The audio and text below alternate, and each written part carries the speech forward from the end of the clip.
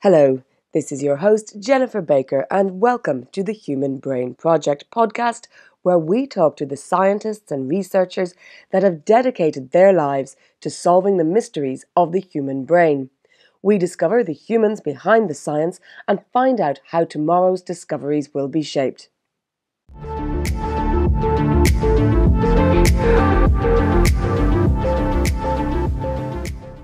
Today we're talking to Gitte Moos Knudsen, a professor at the University of Copenhagen and the chair of the Human Brain Project Science and Infrastructure Advisory Board. We'll be talking with her about psychedelics and neuropharmacology. Thanks for joining us. A very good morning to you. Gitte, perhaps we could start by talking a little bit about the work you're doing at the moment. Explain to our audience what it is that you are focusing on with the human brain. So my key passion at the moment, and it's been so for a while, is to study how drugs influence the brain and to predict which patients are going to benefit from certain types of interventions. And that is what we also call precision medicine.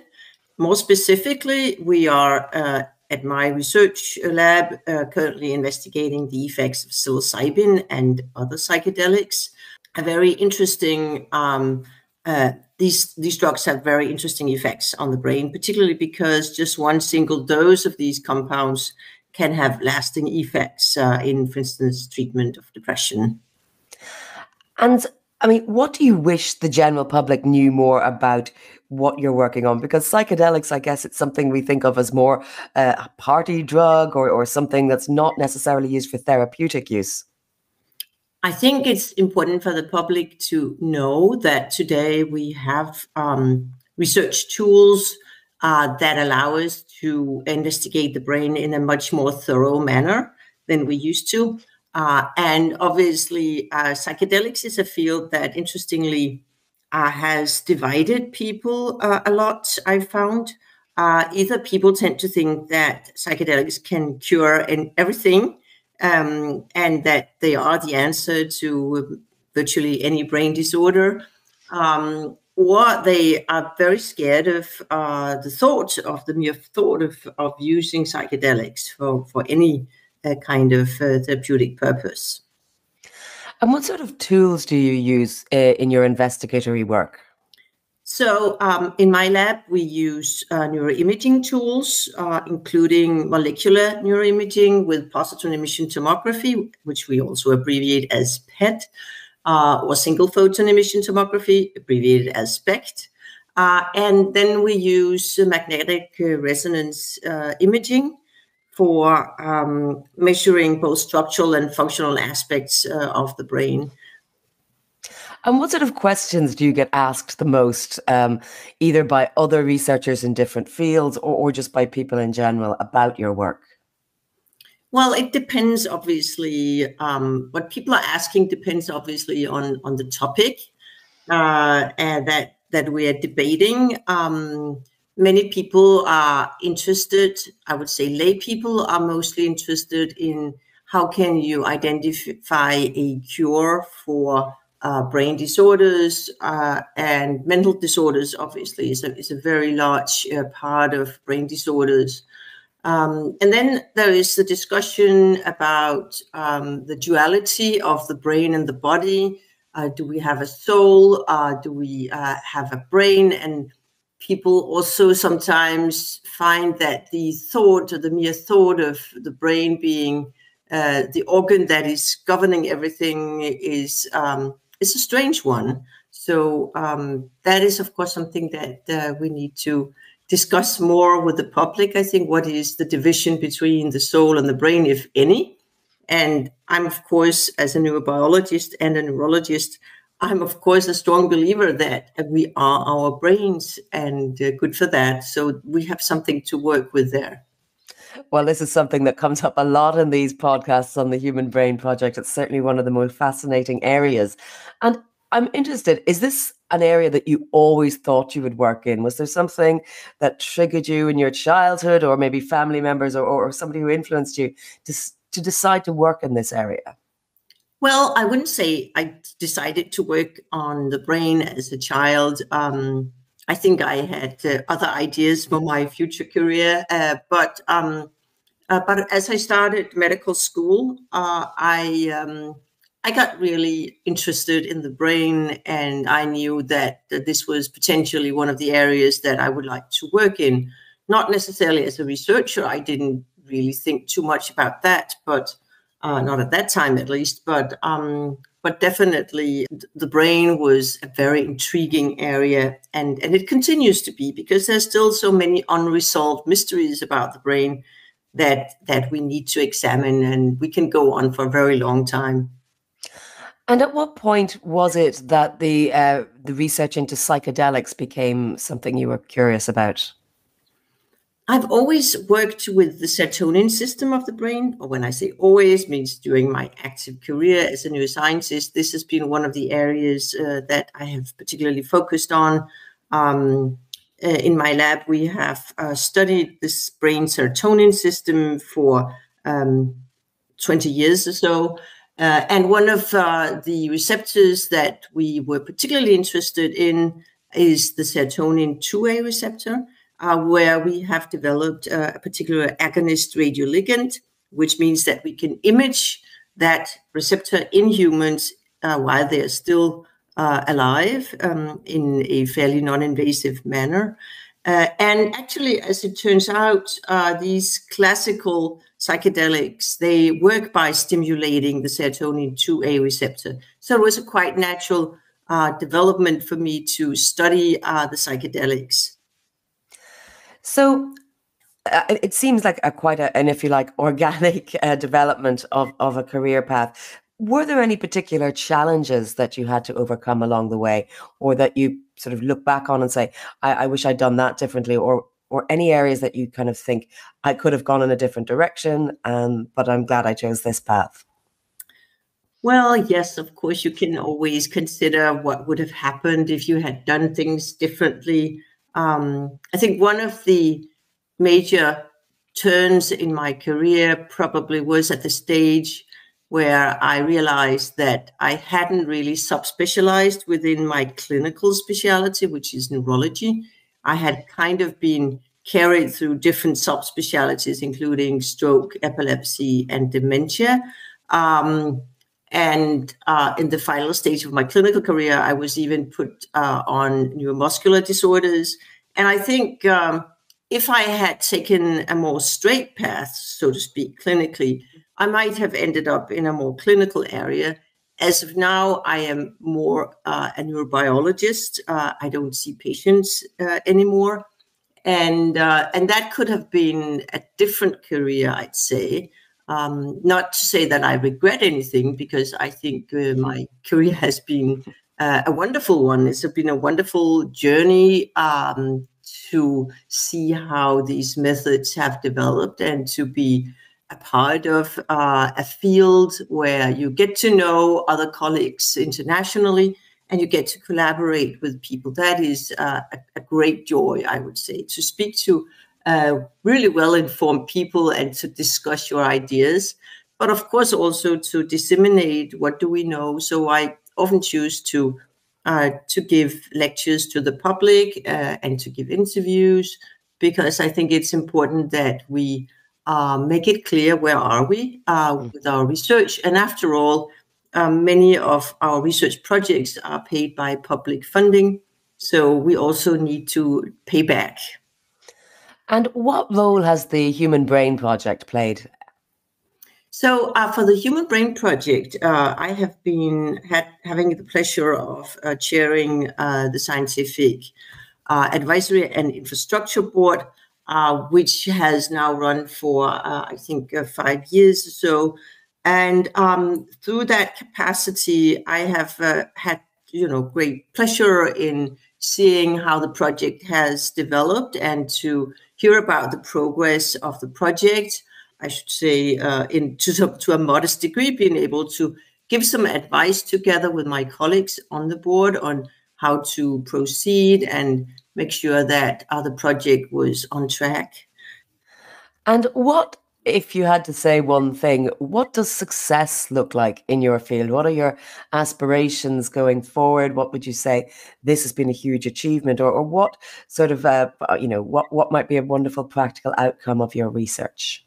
I think a wonderful outcome of my research and also of other people's research is really the precision medicine, where we can predict and treat patients according to their individuality.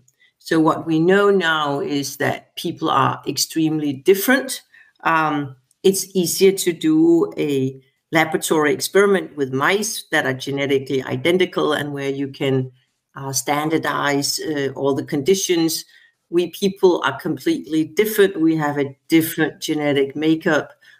We have different environmental influences that make us prone to not be responding to the types of interventions. When I say interventions, that means it could be either drugs or psychotherapy or some sort of external stimulation.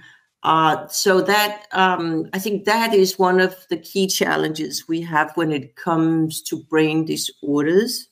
On a more high level perspective, I would say that our largest challenge now is to understand the brain even better. How does it function? How do the different parts of the brain work together? And I think we are getting better and better tools for investigating the brain. So in the end, we will succeed to get at least to understand the brain at a whole different level than we do today. I mean, I have to say, I think that's a very common theme that we're hearing from all the scientists within the Human Brain Project. So I'm interested to know, how important is cross-collaboration? Because there's so many scientists that we will hear from in this podcast, but all working on slightly different areas. What is the level of importance of synergies between you? So, for example, you're working with psychedelics, somebody else might be working with mapping. How do you all fit together? And is that important in order to have the sort of breakthroughs you would like to see? I think there is a high need for interdisciplinarity. And interdisciplinarity means that people have different backgrounds. They can do different things. For instance, in my lab, we have psychologists, we have engineers, we have medical doctors, we have pharmacologists, we have people who know about imaging, et cetera, et cetera. But so I think that is an important aspect of doing science today. But I think what is just as important is to have the collaboration with scientists who are working on topics that are related to your own field. So, for instance, you mentioned brain mapping. That's also part of what we do. And I think the importance of the Human Brain Project has also been to establish not just the collaboration as such, but what is much more important for a good collaboration is probably the trust that you can cultivate in such a big project, that you cultivate trust between research groups that you can trust, you can turn to if you have difficulties with your project, or if you need good advice. Or if perhaps the other group has a better technology that could help your research question evolve. So I think all in all, I think what the collaborations are important for is asking questions that can then be echoed by other scientists within the field, but not necessarily doing exactly the same thing as you do. Well, you mentioned advice there. I'm wondering, what advice would you give to young scientists, or if you're like the next generation of scientists? It's a very important question, this one about young scientists and how we can help them with their careers. If we do not help the young scientists to go into science and to stay in science, it's going to be a lost case, I would say. So I really worthy any effort that can help a young scientist along their way and in their careers.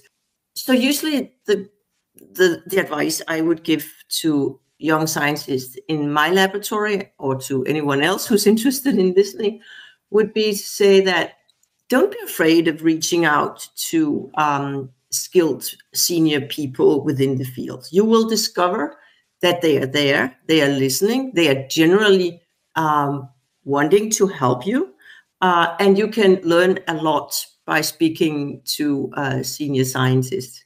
I know that many early career scientists can be a bit starstruck if they meet someone who is a very reputable scientist, and they are afraid of asking silly questions. But I would say I wish I had been reaching out more when I was younger and utilized the experience and the help you can get from more senior scientists. And it's a slightly downbeat question, but what concerns you most in the world at the moment, either with regard to science going forward or more generally? There are plenty of things to worry about in the world as such, but I don't know if you meant to ask when it comes to brain research more generally. Well, both, because I suppose we see scientists and researchers, scientists in particular, as being part of an overall effort for the public good. And I wonder if you see your work as part of a shared working together for something positive for humanity.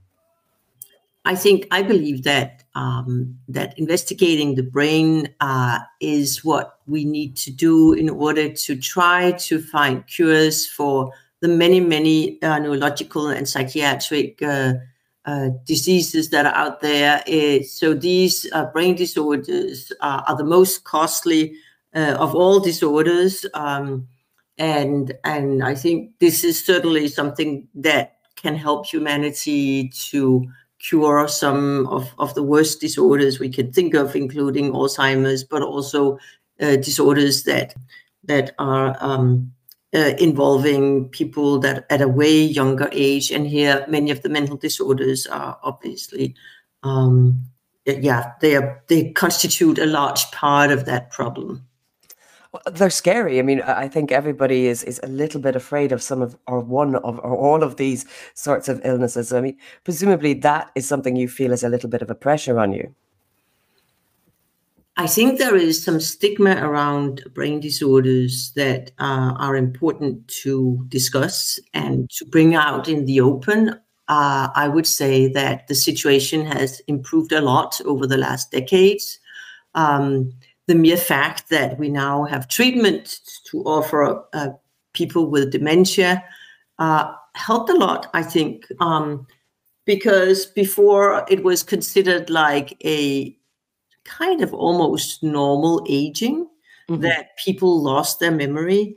And it was also seen an embarrassing thing that people got demented. But the fact that all of a sudden there was a tablet you could take or a capsule that would help you improve, even though it was just a slight improvement, I think that was a big game changer, actually, that all of a sudden people realized, well, I'm taking medicine. This is a disease that I have, and I'm not responsible for this. So I think that was very helpful for destigmatizing the dementia disorders. Absolutely. I think that's it's one of those joys of talking to people like yourself on these podcasts, is that we hear some success stories like this. A more optimistic question: if I had a magic wand and there was no restriction on funding or resources, is there a particular research question that you would like to tackle further, or a new direction you would like to go in? This is also a classic question that you can be asked. If you had all the funding in the world. But I think that really pursuing how drugs affect the brain and the neurotransmission, those are the big main areas that are interesting. And in particular, the psychedelics, because of the impact on consciousness. Another big theme in the Human Brain Project, as it is, because we can learn a lot from these observations in how the brain works by doing interventions and examining these very profound effects. And we can also, with the psychedelics, learn something about how a single psychedelic session has such sustained effects. And that is very unique for any compound. So understanding how the environment, pharmaceutical influences like psychedelics can all of a sudden change the brain in a more permanent manner? That is a really important research question that I think is worthwhile to pursue. Well, finally then, an optimistic question as well about yourself. What do you do for fun? What relaxes you or re-energizes you when you're not working? Well, my kids always tell me that I should have a hobby. I don't have any particular hobbies because my job is really my hobby. And but I mean, what I do to relax would be typically to take my bike and ride my bike, do physical exercises. That's it's relaxing. It's you feel wonderful afterwards. It's good for your brain too. But I also enjoy, of course, being with my family and going to museums and traveling. All these things that that bring you new experiences. I think that's what I enjoy a lot. Well, thank you very much. I've certainly enjoyed speaking to you today, and I'm sure our audience will have enjoyed listening to at least to whet our appetite to find out more about your project and the Human Brain Project as well. So thank you very much for joining us. Thank you so much.